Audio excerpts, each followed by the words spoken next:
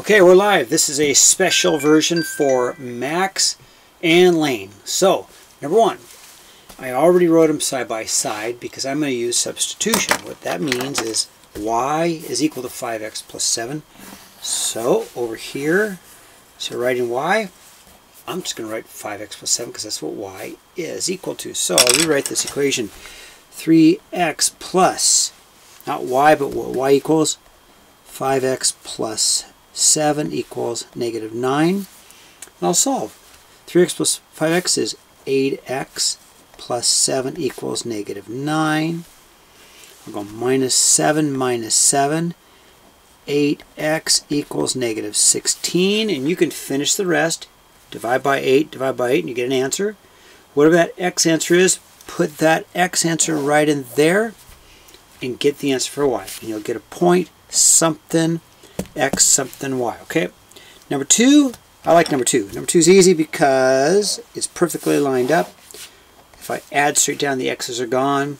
4y plus 1y makes a 5y.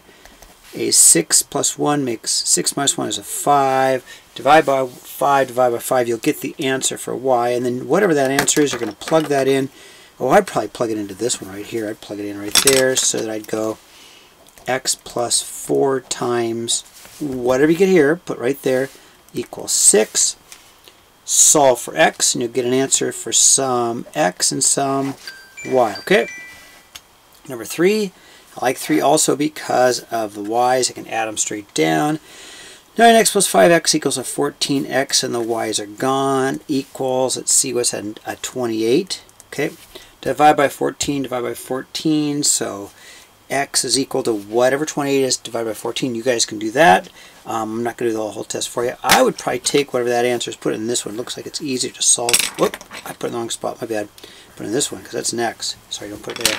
So instead of writing a 5x, I'm going to put 5 times whatever answer you get here, right in there, plus 2y equals negative 6. And find the answer. Go sum x and sum y and give me the answer, okay? Number 4, here's what I'm doing. Number 4, I'm actually going to multiply this entire equation by 2. And the reason I do that is because I'll get a negative 6y right here. So they do make, so if I make that a negative 6y, that's a positive 6y, they will cancel. So I've got to do a little bit of multiplication first. So I'll rewrite it. So first equation is an x plus 6y equals 28.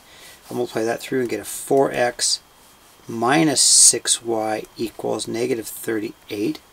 If I add now, boom, those are gone. I get a 5x equals negative 10. I'll let you finish it from there. Once you get the x value, I'd probably plug it into here. Probably whatever x is, probably put it into that one here. So whatever you get for x, put it in there, and then you get your answer, some x, some y. Hopefully that helps on 4. 5, let's see. I know I'm going to start at positive 3, right? I'm going to go down 2 over 1, down 2 over 1. I'm going to have a solid line. I'm going to shade. It's greater than, so I'm going to shade. I see greater than. So if you shade greater than, you know hopefully which way to go. 6, I'm going to start at 1. I'm going to go up 1 over 2, up 1 over 2. Dash line because there's no equal sign. This one's a solid line. Dash line because there's no equal sign. 2. That says less than. So I'm going to shade. If it's less than, you got nowhere to shade, okay? 7, that's an x and a y value. Let's see if it works. So if I plug it into the first equation, I'll put my 5 here. I'll go, okay, 5 greater than, I'll put my x here. Negative 1 minus 4 is 5 greater than 5. Yeah, that's true. But does it work for the other one? Okay, that's right. But my 5 is y. So let's see, 5, is that less than 5? Well, it's not less than, but it's equal to. So I think that's false. So that might be no. Do the same thing on 8. That's an x and that's a y. Plug your 0 here. Plug your negative 2 here. See if it works. For the other one, so I'll take my y is greater than x minus 4. And my y is less than 5. So take my 0, plug it there. Negative 2 there. If that's true, great. The second one, put the 0 here. The negative, just 0 here. And if it's true for both, then it's a yes. Okay, 9. Alright, start at negative 2. I'm going to go up 1 over 1, up 1 over 1, up 1 over 1. It's a dash line. This one, and I'm going to shade. I'm going to shade It's less than, so which way do you shade? If it's less than, something about this line. 9 start at -4, that's right there. I'm going to go up 2 over 1, up 2 over 1, up 2 over 1. It's going to look something like that. This one says greater than, so I'm going to shade. If it's greater than, I'm going to shade somewhere, and where the 2 overlap, you make that darker than all the rest, okay? Then, number 10. Okay, here's how I'm going to do number 10. So, if I notice something, right off the bat, if I multiply this second equation by 2, okay, I'm going to do that because I just see something. That becomes a 2x, 2y, and 6. I think they're the same line. So they would intersect everywhere. 11, if I do 11 by substitution, I wrote them side by side because I put this in for y, right in there. So instead of writing y, let's write -x plus 3. So I'm going to go, okay, 2x plus 2. And I'm not going to write y, but I'm going to write y is equal to -x plus 3 equals 4. I'm going to get a 2x. I'm going to get a minus 2x plus 6 equals 4. Uh-oh. 2x minus 2x, and I get 6 equals 4. What? 6 doesn't equal 4? That's got to be a bad answer. Okay, 12. Here's 12, okay? Let's think about it.